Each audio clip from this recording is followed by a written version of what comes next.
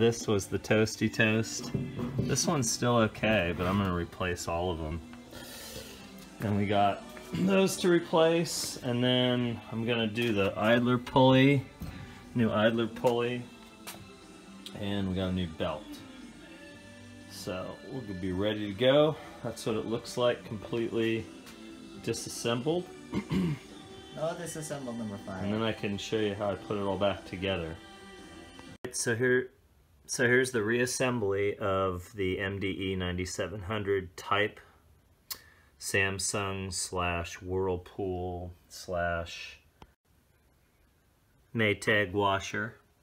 So we have it completely apart. I figure I'm gonna save a step and show you how to reassemble it, and that way you can reverse engineer and you don't need to watch the whole thing. So what I did is I bought a kit that had the 4 rear wheels, it had the belt, and it had the new pulley. So what I'm going to do is reassemble it.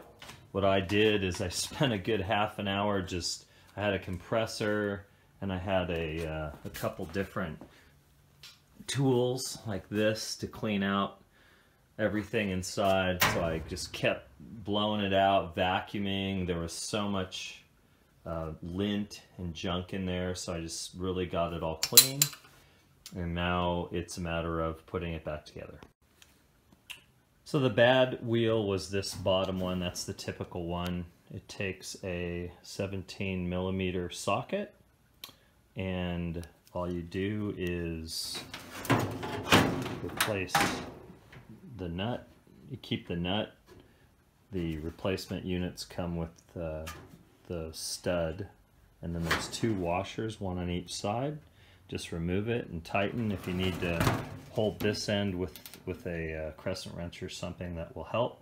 And then just tighten it down really good. It spins freely. So this is the first piece that we're going to be putting back in. There are 7 screws that go on the back of the unit to hold it back in, and then that's where the drum is going to be put back in against. There was just a little bit of finagling to get this little piece back in, which is the heater unit sending out, but it worked fine.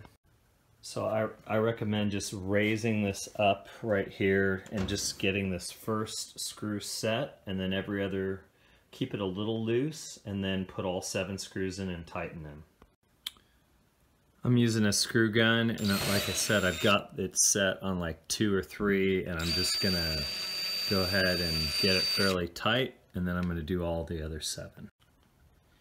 So it's a good thing I actually made a mistake. I took the screw back out. You can see there's 2 little tabs right here that what you have to do is lift this up and make sure that it sits on those tabs. And then everything should be pretty much lined up and ready to go. Alright, so as you can see, there's 2 there. There's 1, 2, 3 there. And then 2 more there, and I hand tightened them, and they're all good. So now this is in place with the new rollers on, and all this is cleaned out, and it's hooked up to the heater vent,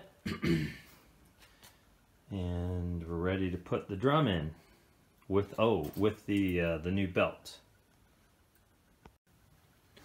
So as you can see, the belt has grooves on it, and the grooves actually go around the grooves on the motor there.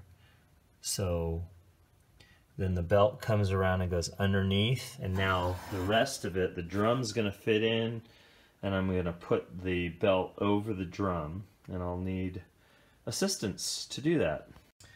Okay, a quick shout out to all those on YouTube who showed how to do this, but basically grooves on the inside here both, if you can see that. It wraps around, now you see no grooves, grooves, and then back out, and the drum fits right in here, this whole area. If you have to go, you put the drum in first, and then you have it set up this way, you grab and then loop it around here like that. So you would take it like this, pull it up, and then pull it over. All right? Okay, we're at this stage now. Honestly, the toughest part is getting this belt on. The only way to do it, really, is to get the tub on, have the belt loose, go underneath, and the way that I felt was to put it around the pulley first, and then take your hand and put it around that little, you gotta get both hands in and put it around that little small motor wheel. Then this front part fits on. Obviously it has the wheels right here, and it has these tabs right here and right here and right here and right here. So this unit fits with the tub in it, and now you know that the tub can spin.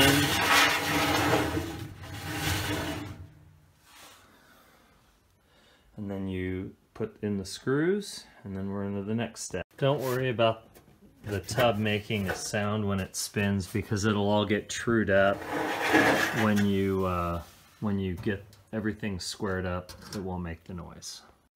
Don't forget to hook up the heater and the temperature sensor, and then I left the 3 screws in for the lint vent to put back on.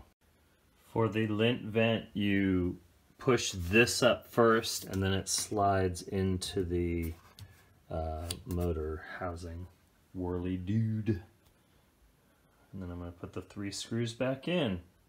Alright, next I'm going to put this piece right here back on the front, and then I will put the front piece on and the door on and everything else. Okay, make sure that these tabs are in before you put the screws in, and then put this back on. Okay, the door tabs are down there. There's actually 3 of them. There's one in the middle, and then hook this back up, close it up, and then there's 4 screws that you can see that are gonna go back.